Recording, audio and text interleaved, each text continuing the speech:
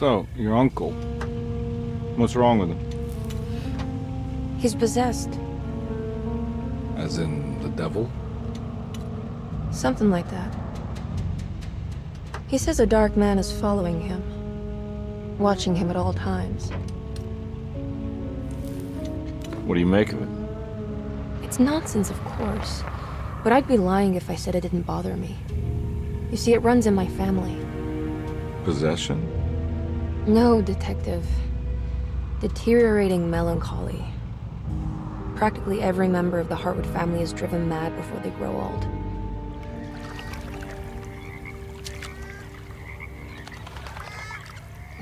But Jeremy didn't kill himself. Is that why he's at your setup? Despite being convinced that he is truly possessed, he decided to put his last chips on Dr. Gray and his psychoanalysis, figuring he might stumble upon some cure.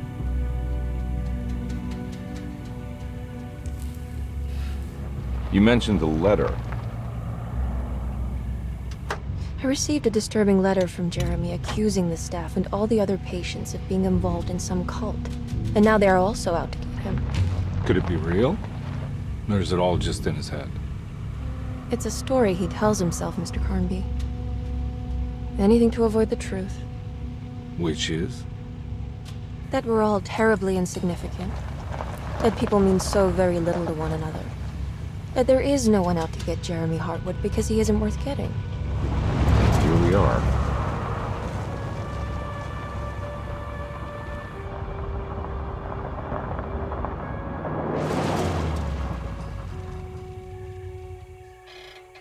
My uncle's not well, Mr. Carnby. I want to make sure he's all right. Then what's my part in this? You couldn't get a cab? I just wouldn't feel safe going alone.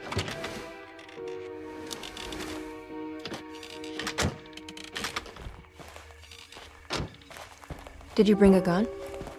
Yeah. You think it'll actually come to that? No. But you might need to wave it around depending on how agreeable the staff will be. What exactly are we gonna do when we find Jeremy? I don't know. Let's just find him first.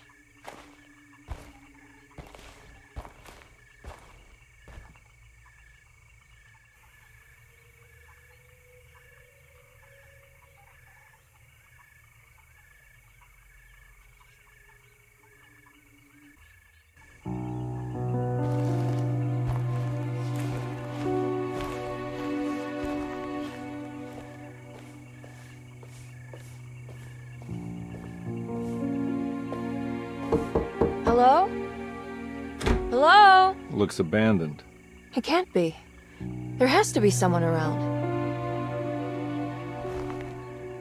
Wait here. I'll go around back.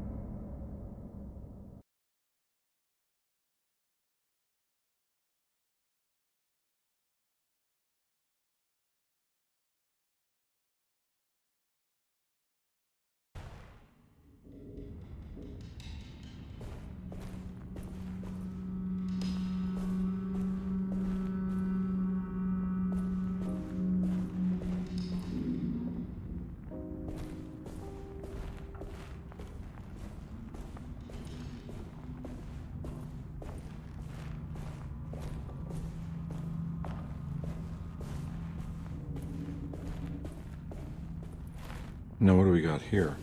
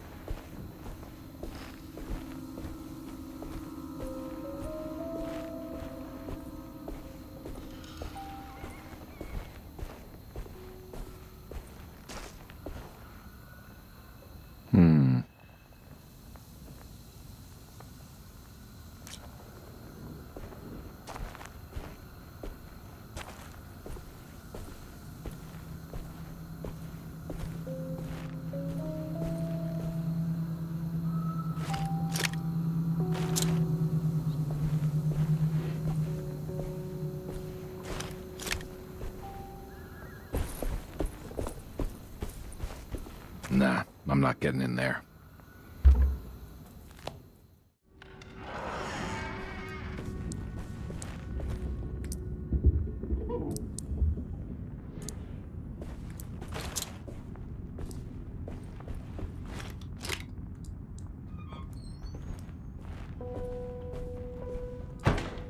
Don't mind if I do.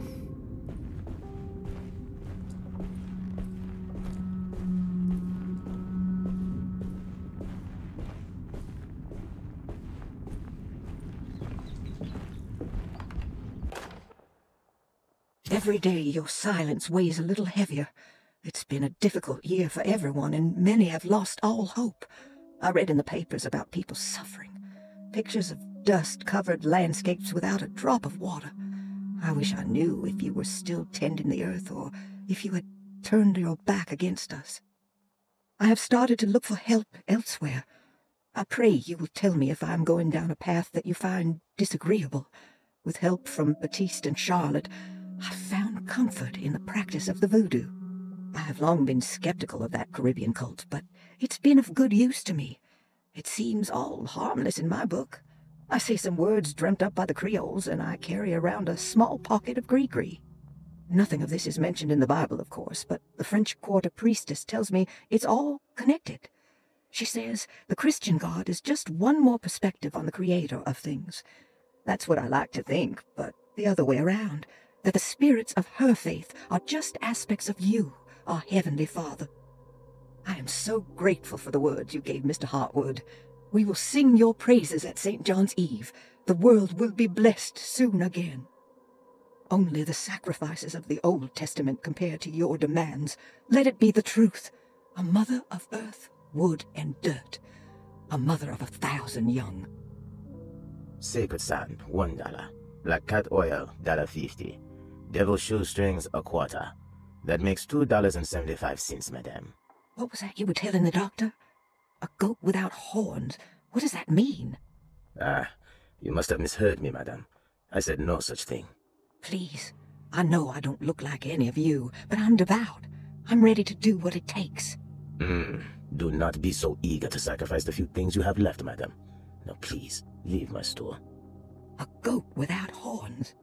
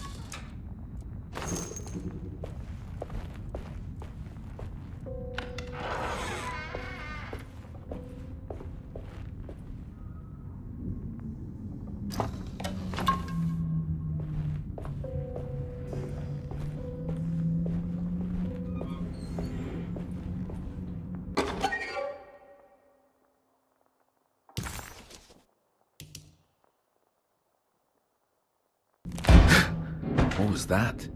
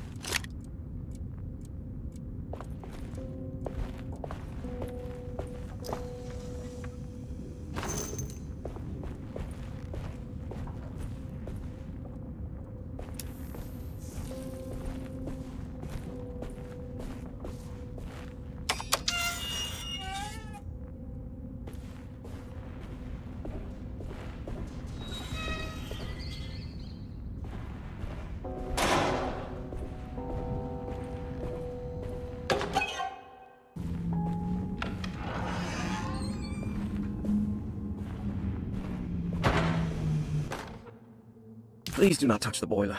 It is working after all. While the sabotage has caused a leak, only the decorative plate has been completely ruined. Let's wait for Mr. Chance to turn up and he can take a look at the leak. Mr. Waits.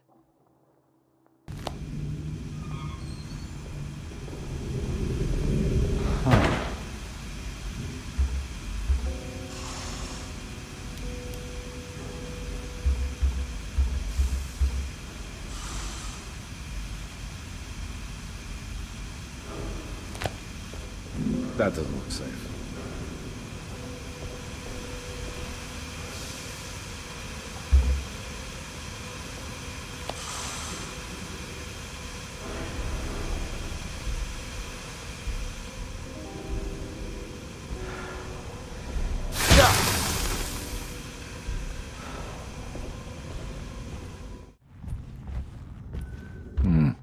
I need the key.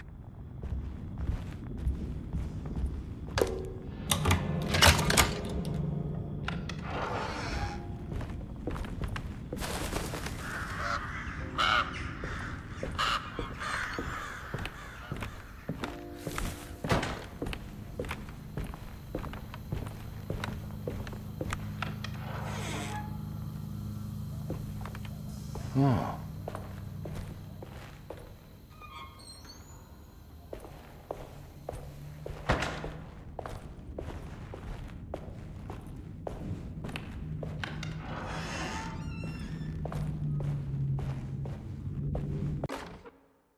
The Great Depression. President Hoover raises tariffs on over 20,000 imported goods in an act to protect American labor. Following the collapse of the Wall Street stock market on October 24 last year, American industry has suffered greatly. Thousands of companies have gone bankrupt and left a large part of the American workforce unemployed. In an attempt to turn the tide, the Smoot-Hawley Tariff Act has been signed by President Herbert Hoover. By regulating commerce with foreign countries, the government hopes to encourage the industries of the United States to compete with cheap foreign imports. Superstition on rise. New Orleans voodoo stores and spiritual mediums see increased profit during troubled times. While the market has faced hard times ever since Black Thursday of last year, voodoo doctors and snake charmers see significant rise in number of customers. With the coming Eve of St. John on the 23rd, the police expect increased cult activity around Bayou St. John, the southern shore of Lake Pontchartrain. Voodoo rituals in that area on the Eve of St. John have a long tradition reaching back to the first snake worshippers brought as slaves from West Africa. During the 19th century, its practice was popularized by the legendary Marie Laveau and has since been embraced by many of the Creoles and the surviving aristocracy of the French Quarter. Author seeks asylum. Rumors regarding author Cassandra Beauregard making Derceto her home verified. Derceto Hospital is an old plantation building on the eastern shores of Lake Pontchartrain. While often considered an asylum for the insane, residing Dr. Elmore Lee Gray prefers to think of it as a convalescent home, a place where you can go to rest. The patient list is kept secret, but thought to include many of the black sheep of wealthy families, because at Derceto, treatment does not come for free. Local author Cassandra Beauregard has now been confirmed by her own admission. She's been lauded as a powerful Creole voice and written many successful books. Lately it was reported from Hollywood that she has finished a moving picture manuscript titled Slaughter Gulch. That film is set to hit the theaters next year.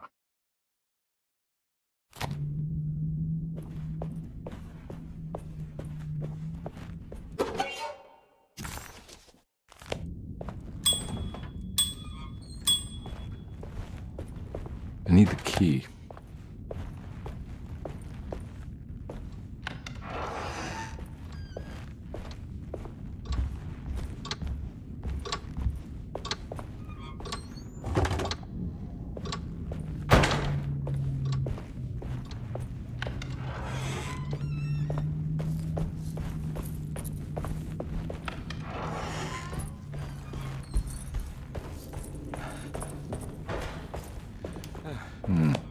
I need the key.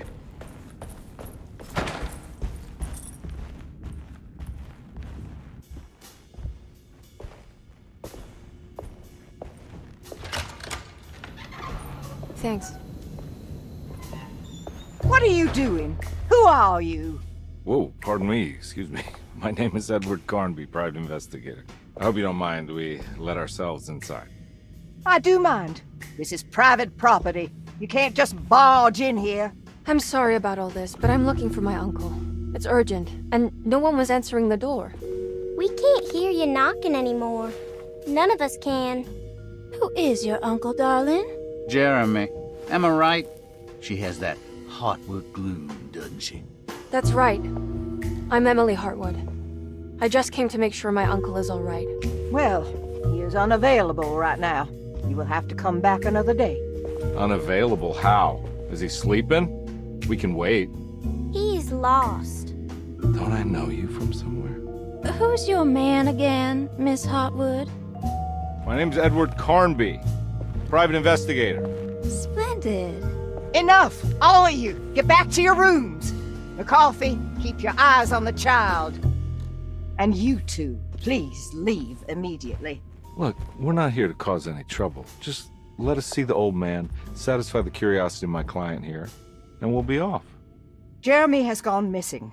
There's no need to worry, but it might be some time before he turns up. The whole staff is looking for him. What? He ran off? I don't have time for any of this. Please, come back tomorrow. All right, in that case, we'll just wait in his room. You don't mind, do you? It's upstairs, right? Wait, you can't. Don't worry, we'll be discreet. In the corridor. It's the first door on your left. I'll tell Dr. Gray you're here. Excellent. Thank you, madam.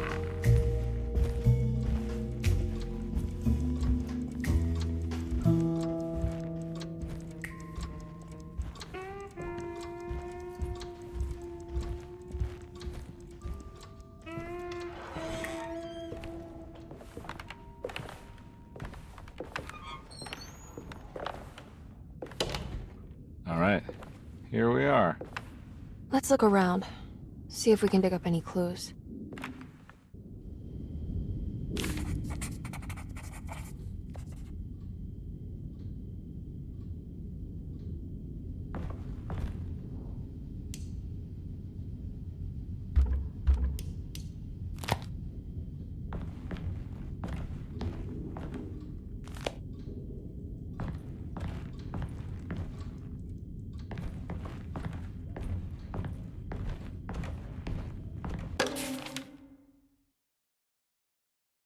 Every night the dark man stands opaque at the threshold of my room, counting the days until my spirit spills out of my tired shape. Only his pallid mask shelters my remaining sanity. Staring directly into the face of that demonic sultan would surely sunder time itself. Would he have looked the same to my father as he struggled for his life? Does his veiled face haunt my niece quite the same way? I wish so that I could rest my soul in that sunburnt convent of Teruel. Would I find you there, Juan? Or Senora Pirosi, back from the beyond? Every night I hide from him, moving from one misshapen memory to another. Scenes conjured out of fantasy and delirium. Places I struggle to even paint. I wish I understood your death, Senora. Is there anything I could do for you but bury you in that bleak necropolis? That triumphant chapel rising above the ledges and the oven vaults shall be your sepulchre, where you may rest, and I shall weep. How did you first come to understand such things, Senora? How did you know that the battered boil in the basement would lead me to Lafayette Cemetery? Or how the old upstairs clock, with its astronomical motifs, would take me to that hateful mound outside of Claremont Harbor? Those are my memories, my past. Is there perhaps a chance, if ever so small, for me to see Teruel? Oh, I want that more than anything. Please, let my talisman take me there. Let me sit with Juan under his Bodhi tree. Despite having sold me that talisman, Miss Jackson, the voodoo priestess, revealed none of her secrets to me. That's why I had to travel to Tonka. Instead, she cruelly told Baptiste, my caretaker, that he would be betrayed and killed in the most awful way, that the one he loved would pierce his thigh with a sharp spear, and that he would be devoured by his own mother. What a terrible thing to say. The people of Deseto are becoming dangerous. They do not understand what they are doing. I must do something to stop them. I tried talking to Dr. Gray, but he confuses my worries. He's caught up in treating me. How can he expect evil to be cured with medicine and conversation? The orderlies, the housekeeper, and the patients are all deranged. They will call upon evil to enter this world. All will be lost. Everything. Unless I can find the clerk, Mr. Waite. He seems to be a clear-thinking man. maybe Beauregard. The dock man offered me a prison, and I accepted. I signed that miscarried contract and entered the dock packet. Everyone is safe, except for me.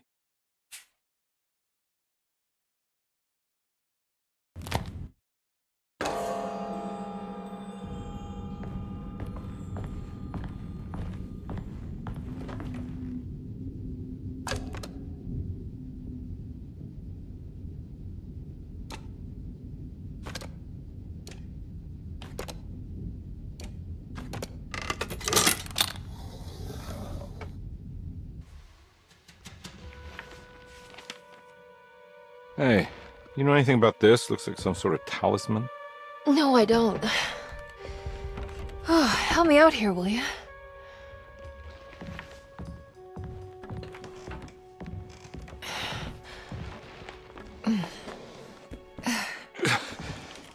I would kill the guy, throw some of this stuff out. I'd be crazy too if I had this much junk lying around.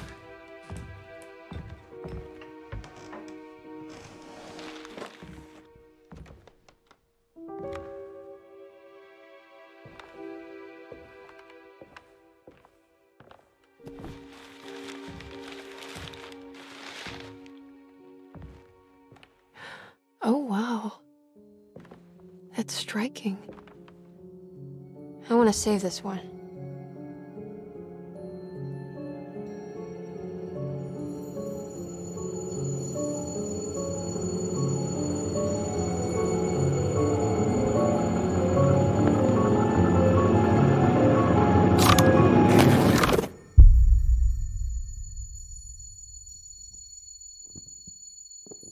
All right, come on. I want to go see Dr. Gray.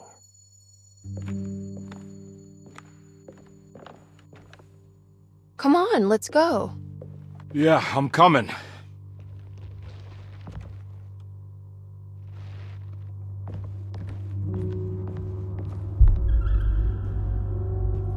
Miss Hartwood. Emily?